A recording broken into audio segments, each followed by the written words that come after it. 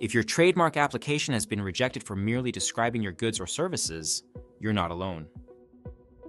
Descriptiveness objections arise when the trademark office determines your mark simply describes an ingredient, quality, characteristic, function, feature, or purpose of the products. For example, creamy for yogurt or world's best bagels would likely be refused as merely descriptive. To overcome a descriptiveness refusal, you need to make strategic legal arguments showing your mark is distinctive, not just descriptive. Common approaches include arguing that the mark is suggestive, not merely descriptive, requiring imagination to link it to the goods, the mark has acquired distinctiveness through extensive use, or that the mark is incongruous or a double entendre that is not literally descriptive. Crafting persuasive responses to descriptiveness objections requires trademark law expertise. That's where our Descriptiveness Refusal response tool comes in.